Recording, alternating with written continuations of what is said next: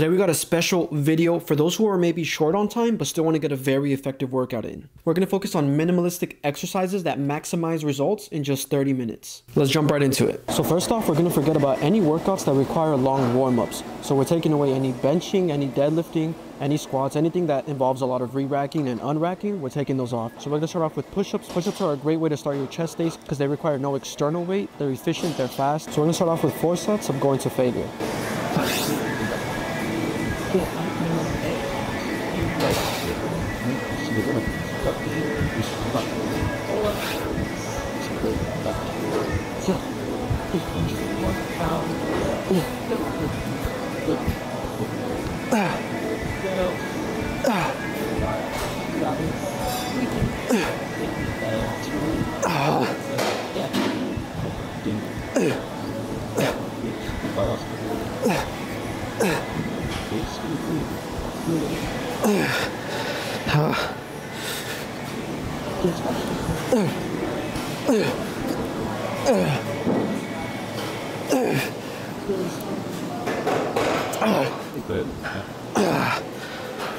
So because this is a 30-minute workout, it's very fast, very efficient. We're going to be going to failure pretty much on everything because you want to get the most output for the input you're putting in. And throughout this video, I'm going to be showing you different types of drop sets you can do and supersets to get the most efficient workout.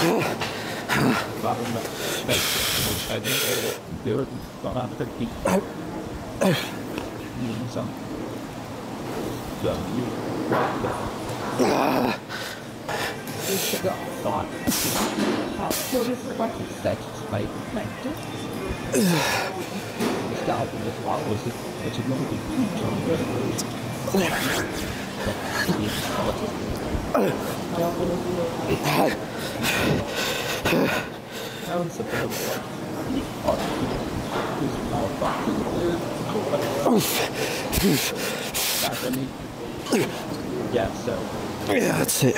Alright, y'all, so next we got some dumbbell chest press. So again, we're keeping the reps in reserve very low, so we're going to a failure pretty much on everything, but I'm going kind of heavy on these, so I don't know how many I get. I won't get like probably more than 15, just because I also like to train for strength even if I'm going to a failure. So we got 3 sets of this.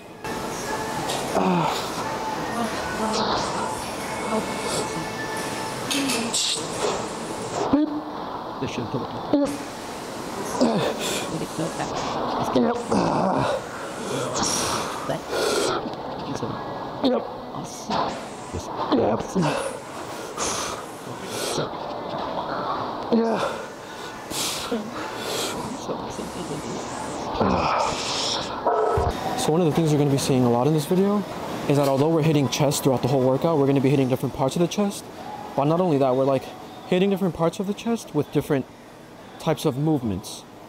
Meaning the first movement was off the floor, like a push press, like a pushing movement. This one is a pushing movement, but it's off of a dumbbell basically, and I'm pushing away from me, and on the floor it's like I'm pushing off the ground. Come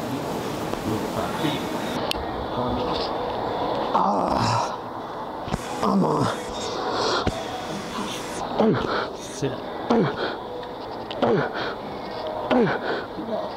Oh, come on.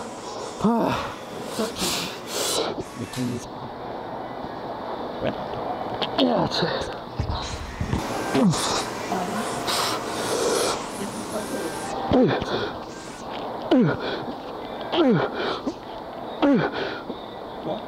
Oh, come on.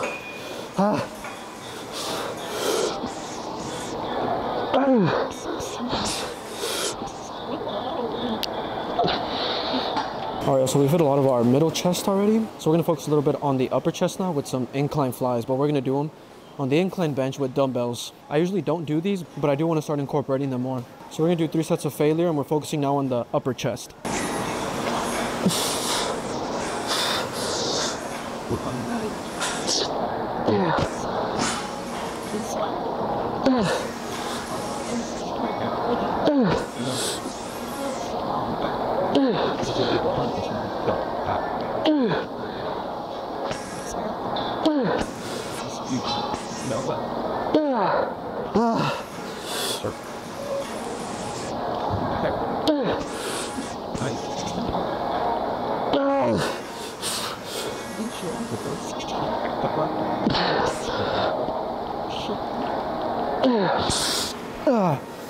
Yeah, so with these, you're not really trying to close all the way. You know, I'm not trying to completely close because you really lose tension when you're up here. So I go till about like right here, because that's right before I lose the complete tension. Because once I'm here, it's just like directly up and down. Like that's just gravity going down, basically. It's not applying to the whole fly movement at all.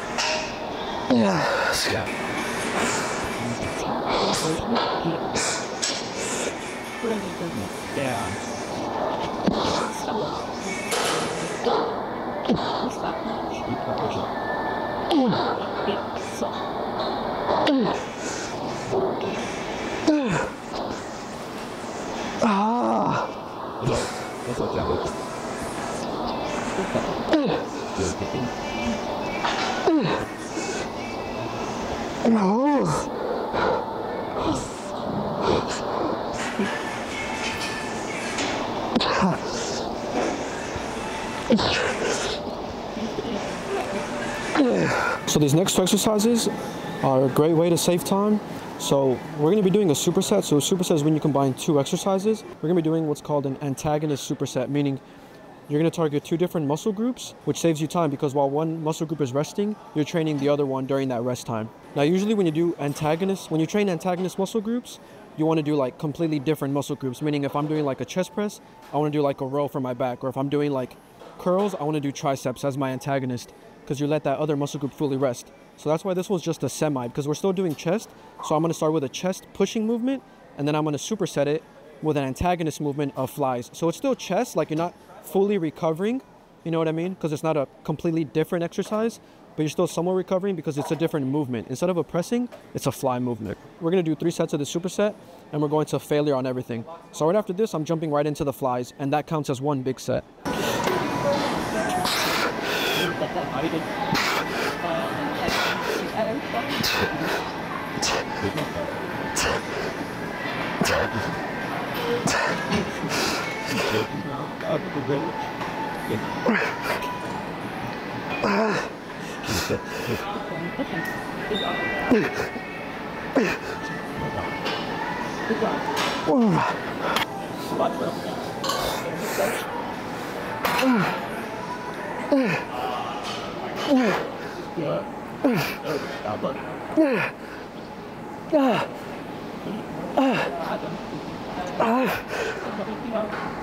Come on.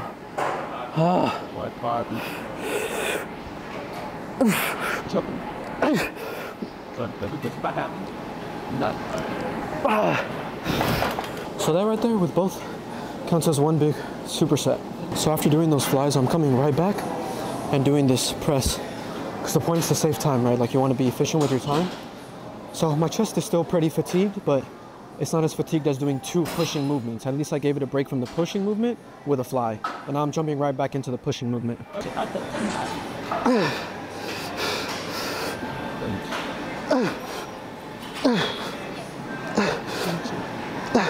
second thing.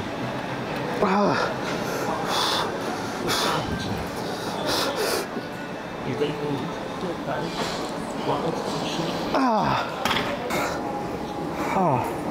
That's better.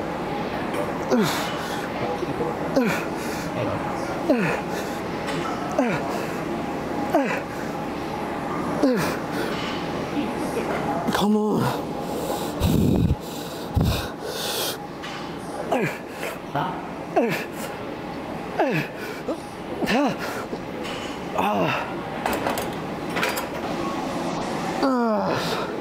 Oh man. I need a meal.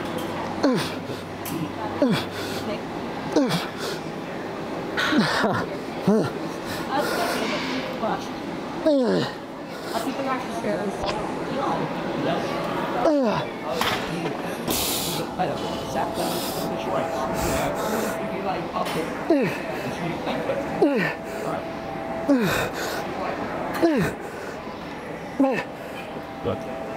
Come on.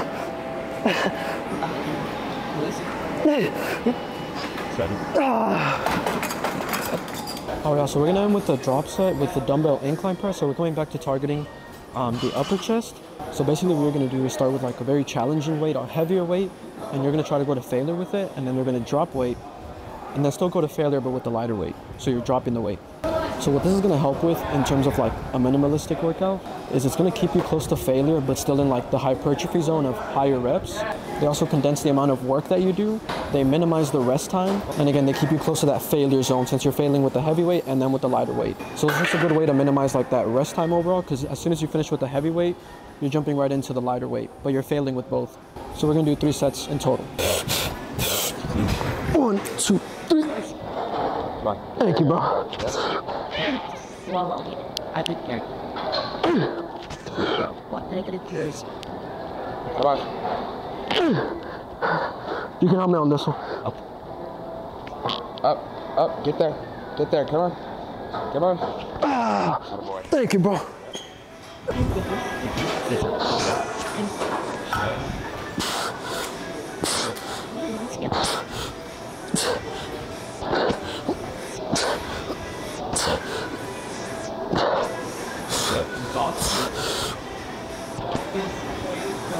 Please.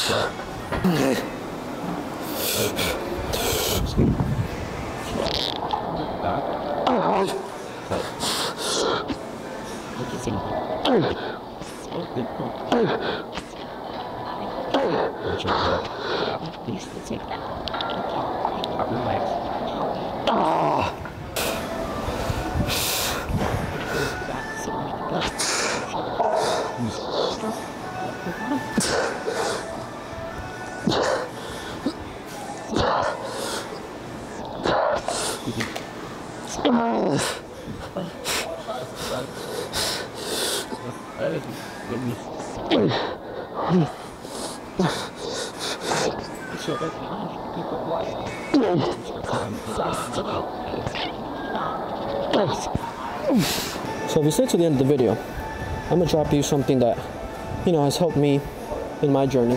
Maybe it can help you. One thing I've learned is that if you are someone who wants to start a business or has an idea to launch something one day, one of the easiest ways to do that is by starting content. Let's think about Mr. Beast. Mr. Beast is probably the most paid YouTuber in the world. He's the most popular and the YouTuber probably with one of the most views. But Mr. Beast recently launched, you know, like Feastables. He also launched Beast Burger. which are different businesses aside from content. But the only way he was able to launch those businesses, and the reason they're so successful, is because he's built his following, his reputation, his like presence through content, through YouTube, through Instagram, through socials.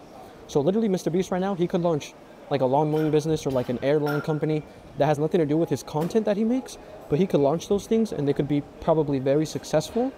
And he knows they can be very successful because he's Mr. Beast. Like, he's already built that following. So if one day you ever want like to launch a business, or you have an idea you want to announce to the world, and you want to have someone who back, like you want to have a following, the easiest way to do so to launch a business is through content.